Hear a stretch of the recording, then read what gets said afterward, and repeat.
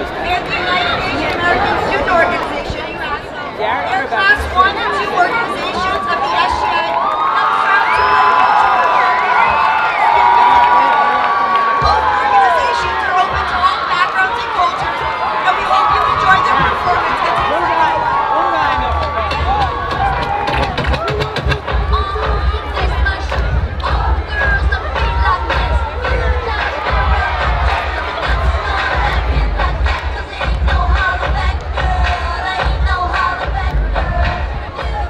All right, on the count of 3. Are you ready? Montclair State University, make some noise for them. All right, I'm gonna count you down to 3. A 1, a 2, and a 3. Aubrey is preparing while her father, Rocky, walks in. Aubrey, it's late. You should go to sleep. The court date is early tomorrow. Honestly, Dad, I'm really worried about tomorrow. I'm just afraid that what I say won't be convincing enough. You came to America so you could provide for our family. The least I can do is help you live comfortably while you work hard. You're putting too much pressure on yourself. I know if I don't get the citizenship, nothing will change. But I came here for the love of my family. I can see that you're watching me come over, talk to me, need you, so give me a sign. And you get that something sweet that don't come easily. It's what I need today.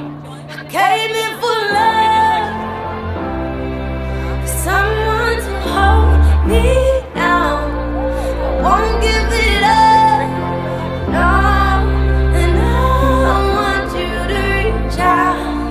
I came here for love, oh. I came here for love, I came here for love, and I want you to reach out. Aubrey attends her court date. With so much fear and anxiety, she sits in front of the lawyer. She begins the interview. Why does your father deserve the citizenship over others? My father was born and raised in Asia. He works 7 days a week to make sure that we have a roof over our head, food on our plates, clothes on our bodies, to give us the American dream that he envisions for his family. He is willing to work many hours for his family, not only in America, but also in Asia. He is willing to give me the life that he has always dreamt of having. I'll take that into consideration. We'll get back to you as soon as we can.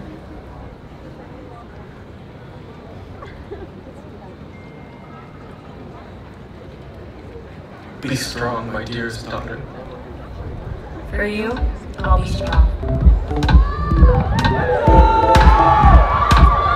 People tell me to be cautious. People tell me not to lose my self-control. People tell me to be flawless. People tell me not to let myself evolve. And I think I don't make it. I think it's all just not the reality. I soon I'll regret and I'll regret it. And everyone will know me by a different name. I want it to be stronger. I want it to be everything for you. If I could be stronger, would you believe that I can love you like you want me to?